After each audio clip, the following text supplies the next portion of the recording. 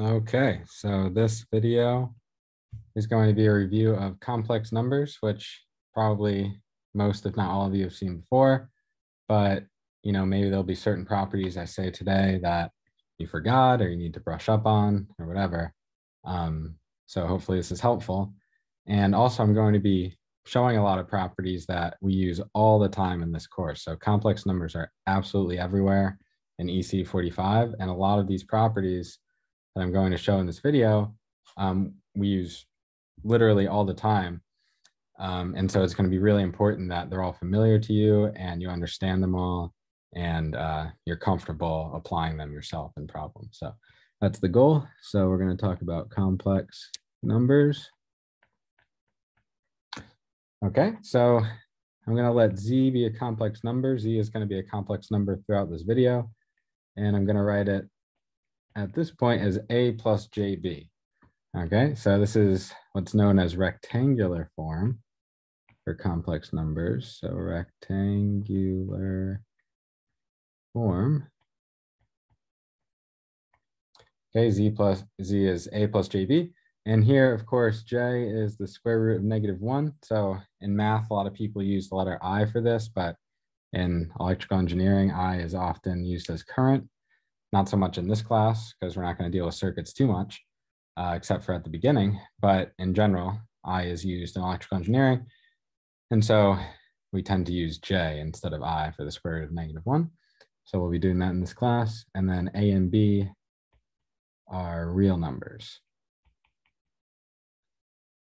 Okay, so that's rectangular form. And we have names for these A and B variables. So A is what's called the real part of Z. This is the real part of Z.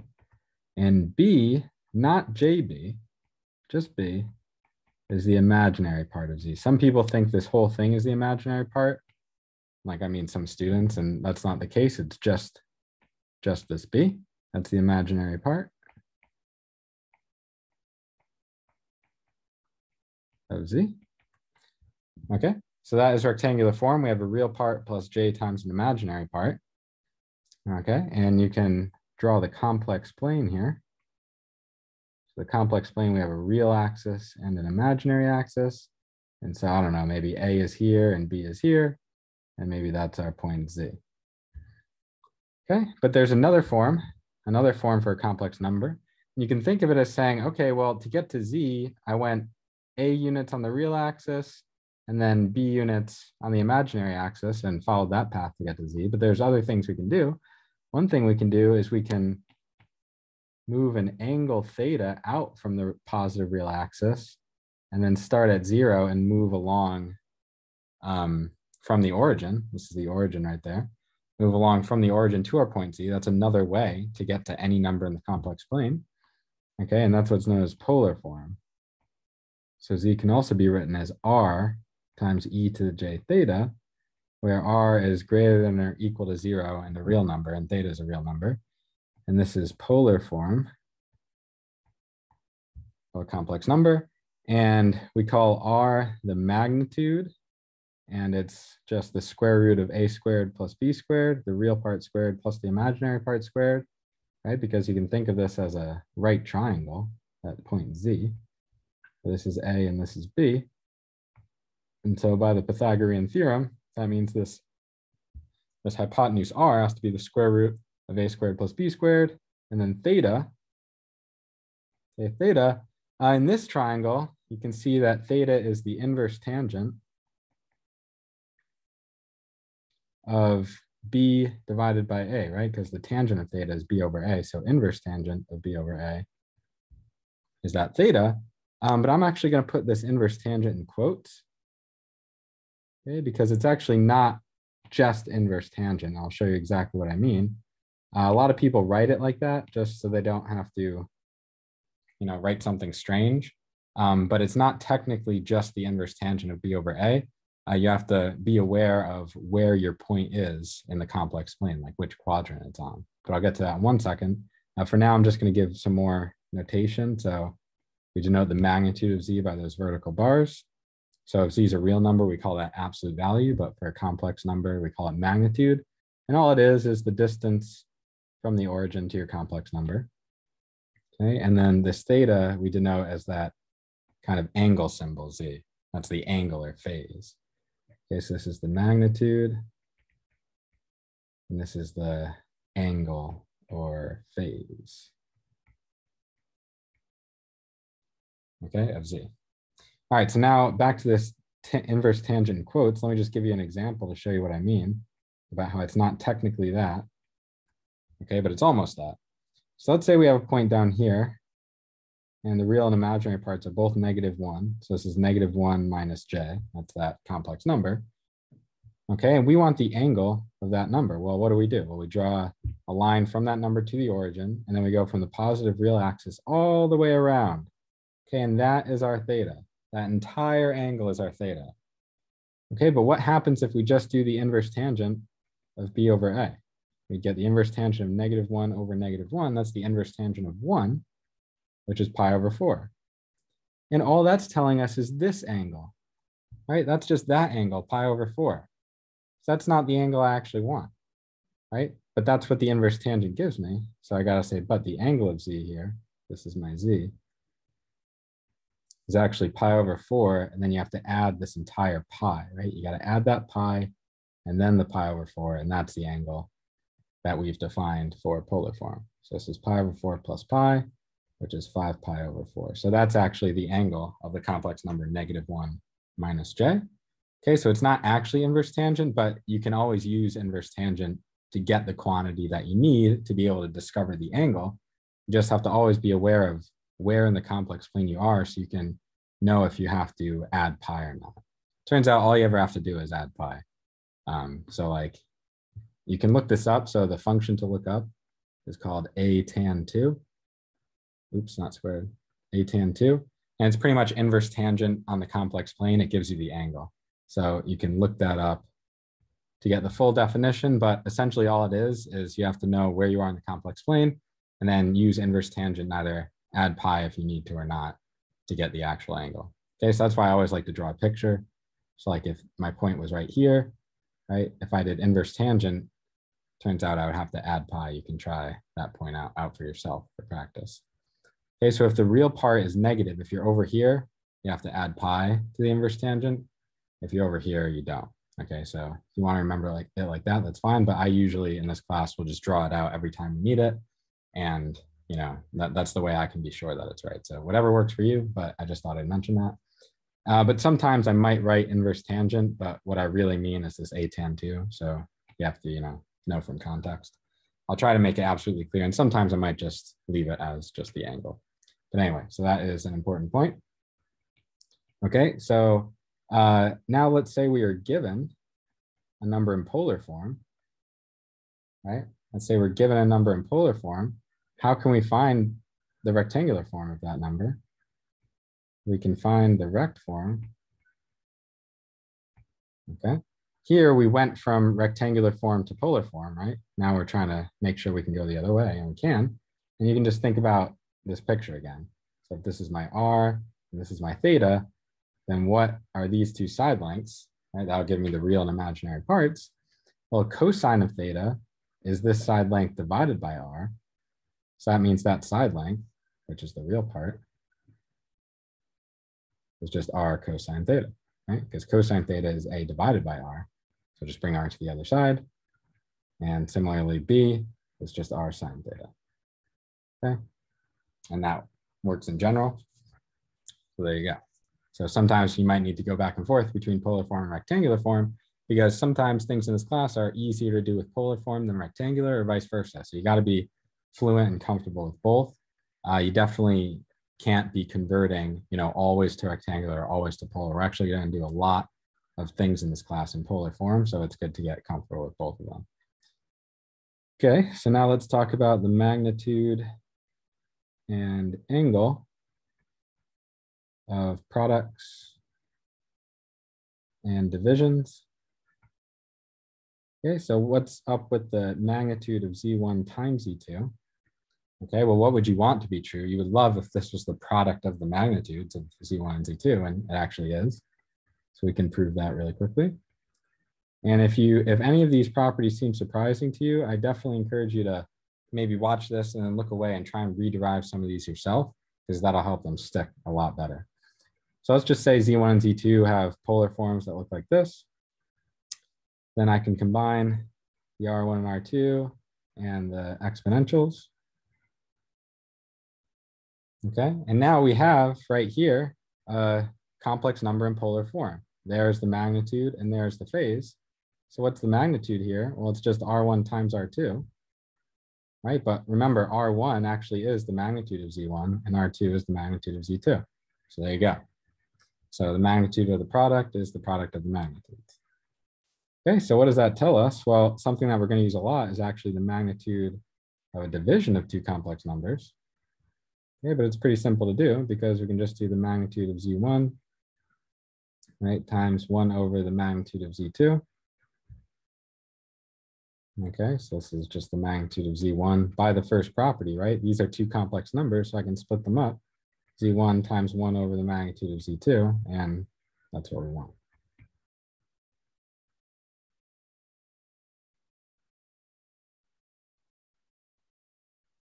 Actually, you know what? I do have to prove this. Hold on, let me do one more step. I just noticed. This is good. So it's technically times the magnitude of 1 over Z2. So that's what the above property told me. I have this times this. The magnitude of that product is the product of the magnitudes. But then I took one step that I didn't realize I was taking. I still need to figure out what the magnitude of 1 over a complex number is. So let's do that real quick, but that's easy enough. Magnitude of 1 over a complex number. Okay, that's the magnitude of 1 over, let's just say that complex number is r e to the j theta. Well, this is just the magnitude of 1 over r times e to the negative j theta, right? That's how magnitudes work. Or sorry, that's how exponentials work. When I divide by e to some power, I'm just doing e to that negative power. Well, now I have a complex number. There's the magnitude, and the angle is just negative theta. So the magnitude there is just 1 over r, which is 1 over the magnitude of z. Okay, so that's another useful property. I think a lot of these you probably have seen before, or maybe even just take for granted, but these are the proofs. Okay, so the magnitude of 1 over a complex number is just 1 over the magnitude of the complex number. And so that allows us here finally to write this like this, which is just the magnitude of Z1 divided by the magnitude of Z2. Okay, great.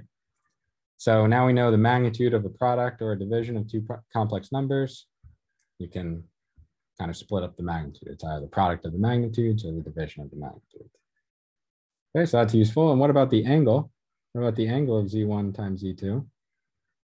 Okay, well, similar thing.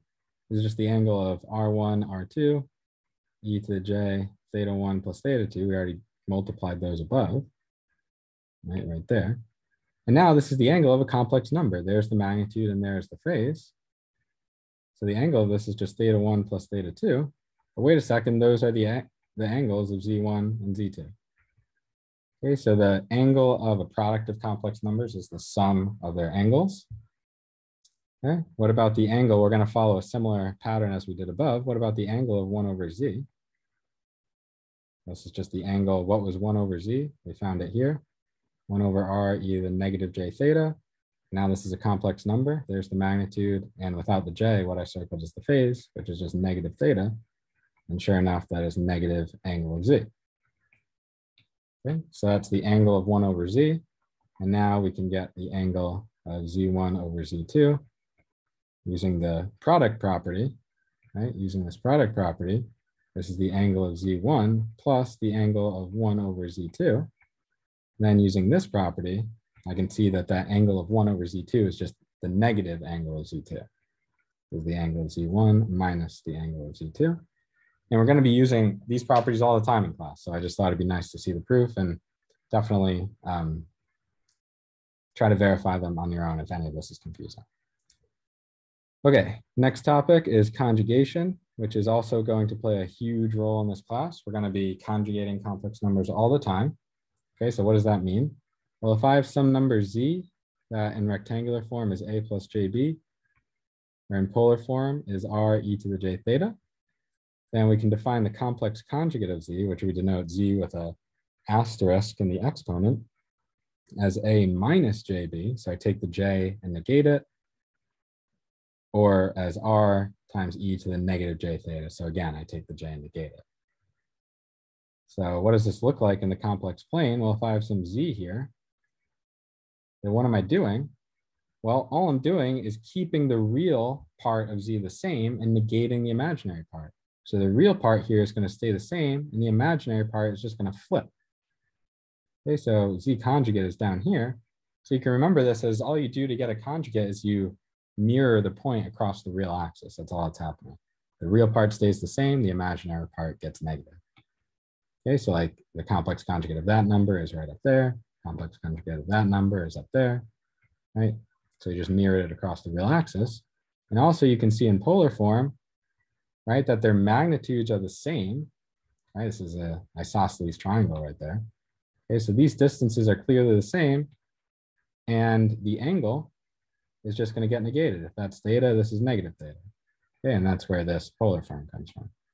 Magnitude r is the same, the angle is just negative theta. Okay, and one other thing to note is that what happens if z actually equals its complex conjugate? Well, if a number equals itself mirrored across the real axis, then it's got to be on the real axis, right? Anything not on the real axis is going to give you a different point when I reflect over the real axis. So all the numbers whose complex conjugates are themselves have to lie on the real axis. In other words, z is a real number. You can also see that here, if a plus jb equals a minus jb, well, the a is obviously equal. And the only way jb equals negative jb is if b is actually 0. In other words, z equals a, and that's a real number. Okay, let's look at some more properties using convolution or conjugation. So what happens when I multiply z and its complex conjugate? I get r e to the j theta times r e to the negative j theta. E to the j theta times e to the negative j theta, those exponents, when I add them, I get theta minus theta. That's just 0. So I just end up with r squared, which is the magnitude of z squared. Okay, so z times its conjugate is the magnitude of z squared. And that tells us the magnitude of z is actually the square root of z times its conjugate. Okay, so these are all useful properties. What happens when I add z and its conjugate? And I get a plus jb plus a minus jb. The jb's cancel, I just get 2a. What happens when I subtract the conjugate from z? I get a plus jb minus a minus jb. The a's now cancel, and I get jb minus minus jb, which is 2jb. So what does that tell us? Well, what was a? A was the real part of z. A was the real part of z. So that means the real part of z, I can just bring this to the other side, is actually z plus z conjugate divided by 2. And the imaginary part of z, which was b, just divide by 2j, I get z minus z conjugate divided by 2j. People always miss that j. Okay, so make sure you got it in there. This is why you need it. Okay, so these are the real and imaginary parts, and these expressions can be very useful, and we'll be using them a lot in this class for sure. I keep saying that, but it's just because every one of these, I think of all the times we use it in class, and they really are all very useful. Okay, now I already said this, but I'll just say it explicitly. The magnitude of z is the magnitude of that, which is r. But as we already said, that's also the magnitude of r times e to the negative j theta, which is the magnitude of z conjugate. So the magnitudes of z and z conjugate are equal. We already saw that in the picture. And how about the angle? We already know what the answer is going to be, but I'll do it anyway. Okay, this is just theta, and that's negative negative theta, which is negative the angle of r e to the negative j theta, okay, which is negative angle of z conjugate. Okay, so when I conjugate a number, the magnitude stays the same. I mean, you can just remember this picture. The magnitude stays the same, right? Because I'm just reflecting over the real axis, and the angle gets negated.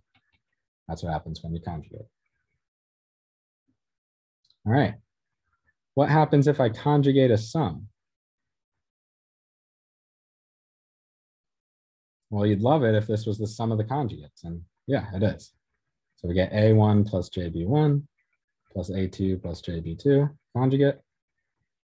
So now I'm going to turn the middle thing into a complex number. I'll just say that the real part is A1 plus A2.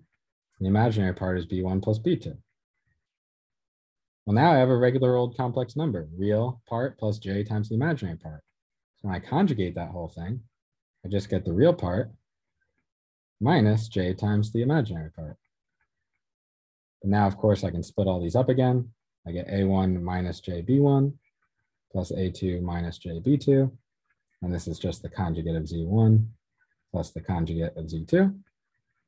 Okay, so of course, if I had Z1 minus Z2, you can just put a negative everywhere. You're going to get Z1 conjugate minus Z2 conjugate. Okay, so adding and subtracting conjugates, or if I conjugate the addition or subtraction of two complex numbers, I just get the addition or subtraction of their conjugates. What about multiplying? Well, again, what you'd hope to be true is true.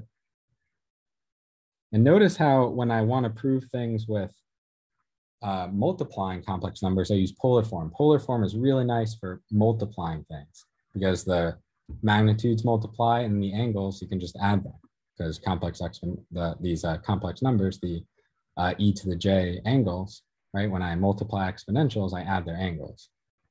Okay, so it's easy to multiply complex numbers in polar form, and you can see when I'm doing properties involving adding or subtracting, I use rectangular form because it's easy to do, easy to add and subtract numbers in rectangular form. So just things to keep in mind. So what do we have here? Well, again, I'm going to turn the inside into a complex number, R1 times R2 times e to the j theta 1 plus theta 2, conjugate. And now it's just a complex number. I know how to conjugate that. Magnitude stays the same, and I just conjugate, or I put a negative sign on the j. Okay, and now, of course, I can split these up. So I get, I'll do it over here. I get R1 e to the negative j theta 1 times R2 e to the negative j theta 2. And of course, that is Z1 conjugate times Z2 conjugate. And of course, you could do the same thing with division. So the product or division of two complex numbers, if I conjugate that, I just get the same operation applied to the conjugates. Okay, so that's all nice. And now we come to one of the most important things in this class, which is Euler's formula. Okay, we are going to be using this all the time.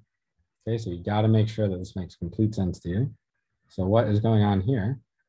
Well, again, I'll draw the complex plane, and I'm going to draw the unit circle. So this is the circle with radius 1. Okay, I'm going to pick some point on the circle, and I'm going to call it e to the jx. Okay, x is obviously the angle here, but I'm using x because I don't want you to get confused and think this only works if x is like some number theta. Okay, we're going to be doing things in this class where that x might be a whole expression. It might be like e to the j omega t plus some phase. And this property, Euler's formula, is still going to work just fine. So that's why I'm using x instead of just theta to try and let you understand how general this is. Okay, so what does Euler's formula say? Well, Euler's formula gives us a way to write this e to the jx in a different way. And how can we get at that? Well, let's draw a right triangle again. Draw a right triangle. Okay, it doesn't have to be, it sort of looks like it's a 45, 45, 90. I'll make it a little different. Okay, so we know that this point's on the unit circle, which means that this hypotenuse has to be 1, right? This distance has to be 1. We're on the unit circle. And e to the jx, right? That's just a complex number with magnitude 1 and angle x. So I can put an x in that angle. So the question is, what is the length of this side and the length of this side? In other words, what's the real and imaginary parts of this number? Okay, well, we kind of already did this before, I think. But this angle x, if I just do cosine of x, I get this length divided by 1. Well, that means this length has to be cosine of x, and this has to be sine of x. Okay, and so what does this tell us? This is Euler's formula. E to the jx is cosine of x plus j sine of x. Okay, and I'm going to even write here. This is very important in ECE 45 and otherwise, but definitely in ECE 45. Okay, we're going to use this everywhere. Okay, what else can we do with this? Well, using things we did above, the property from above,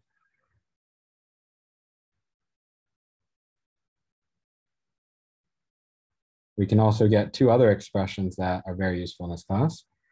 What if I wanted to write cosine of x in terms of these e to the jx terms?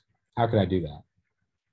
Well, notice here that cosine of x is actually the real part of this complex number, e to the jx. Where have we seen that before? Well, look right here. The real part of a complex number is that number plus its conjugate divided by 2. The imaginary part is that number minus its conjugate divided by 2j. So this brings us to two extremely important expressions that we use in this class. We can say cosine of x is just the real part of e to the jx. And that means that it has to be e to the jx plus its conjugate, which is e to the negative jx, divided by 2. Well, that's pretty cool. Cosine of x we can now write in terms of these complex exponentials, right, e to the jx.